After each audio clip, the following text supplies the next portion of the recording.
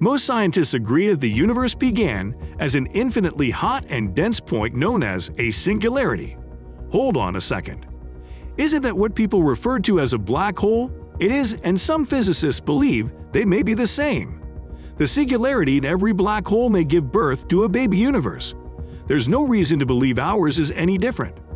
When a massive star dies, its core collapses into a space so small that not even light can escape it.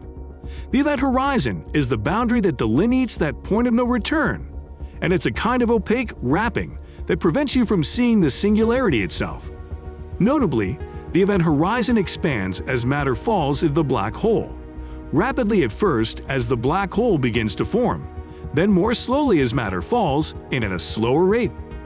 The universe expanded at a rate faster than the speed of light during the first trillionth of a second after the Big Bang. Because space was technically being created, the universal speed limit had little sway. That expansion slowed over time. Doesn't that sound like the event horizon of a black hole? Is it possible that our universe is the event horizon of a black hole in another universe? Well, here's the thing. Our universe's three-dimensional black holes have two-dimensional event horizons. That means our universe had to be born from a four-dimensional black hole in a four-dimensional universe in order to be an event horizon. Isn't that crazy? Actually, we can't calculate what happens in the singularity of a black hole because the laws of physics literally break down, but we can calculate what happens on the event horizon's boundary.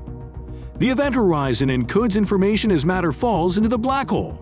The black hole and the event horizon grow in tandem until the surface area is exactly the right size to hold the information for all matter that has ever fallen into the black hole since its inception. All of that data could be translated into everything in our universe. And believe it or not, the math adds up and solves some long-standing problems in the process. However, one of the major problems with the Big Bang hypothesis is that it assumes our relatively comprehensible, uniform, and predictable universe emerged from the physics-destroying insanity of a singularity, which appears unlikely. When you think about it, the black hole hypothesis is a lot cleaner, if mind-bending, difficult to visualize. We could be living in a universe within a universe within a universe within a universe. It could be nothing but black holes all the way down. Let us know what you think. Is it possible that our universe is the event horizon in some other universe's black hole? And if you want to learn more about space and stay on top of astronomy news and updates, subscribe to the channel and watch our previous videos. Thanks for watching.